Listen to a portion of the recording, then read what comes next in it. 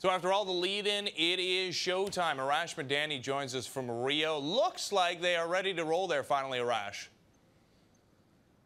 Well, yeah, in a lot of ways, the Olympics resemble the final exam. All that cramming, all that prepping at the very last minute, so you're ready and away you go when the lights come on. And the Canadians, well, away they go into the gymnastics competition in the very same venue. Rosie McLennan will defend her Olympic championship next week, next Friday, next Saturday. Now, the men's qualification in gymnastics is on Saturday. The women go on Sunday, and that's where there could be a real shot at a medal for the Canadians. Ellie Black, you may remember that name. She's 20 years old. She's from Halifax. She won 5 medals at the Pan Ams last summer. 3 of them were gold. She's finished in the top 8 in the World Championships in 3 separate events. So she's knocking on the door, but of course we're all waiting to see how McLennan does in 2016 after her triumph in London 2012.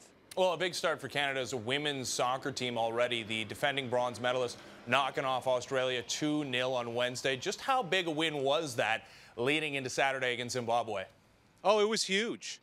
It was huge, and I had a chance to speak with some Canadian Olympic officials, and there was major relief from them. I mean, the COC really wants this team to succeed. All the buzz that Christine Sinclair and that group did when they won the bronze in London, that's a win over a top 5 Australian team.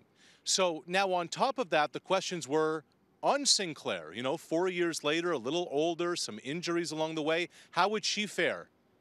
Didn't look out of place. And then in net, when Erin McLeod went down after ripping up her knee, Steph Labbe was suddenly thrust into the spotlight. I mean, she's no rookie. She's 29 years old, but never under this stage. A clean sheet right away, and Zimbabwe awaiting on Saturday really puts Canada in good position to get out of the group. And there would have been a real issue had they not. Look, there's only 6 players left from that London 2012 roster. It's not your older brother or older sister's team that they remember. So the fact that they got off to that win was huge leading into Game 2 on Saturday.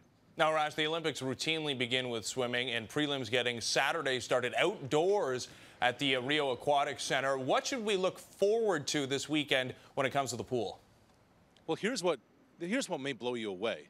The last time a Canadian woman won a medal at the Olympics in swimming was 1996 in Atlanta. Emily Overholt on Saturday gets her opportunity in the 400-meter individual medley. It doesn't look like she's a real favorite to win a medal, but she gets her chance then. Ryan Cochrane medaled in 2008 in Beijing and 2012 in London. He'll get an opportunity in the 400 freestyle on Saturday, but his bigger events are to come. Where it gets interesting is on Sunday at the very same aquatic center, where the synchro diving, the 3-meter synchro diving with Jennifer Abel in her 3rd Olympics at the age of 24, and her rookie Olympian partner, Pamela Ware, they get after it. Now, it was Abel and Emily Haymans who won bronze in London 2012. Haymans subsequently retired. Abel and Ware are an interesting duo because not only did they win silver at the Pan Ams last year, but silver at the World Championships. And so much of synchro diving is about chemistry and teamwork. These two insist they have it. We'll find out this weekend if they can really show it and get onto the podium. Oh, the fun is just beginning. Thanks a lot for this, Arash.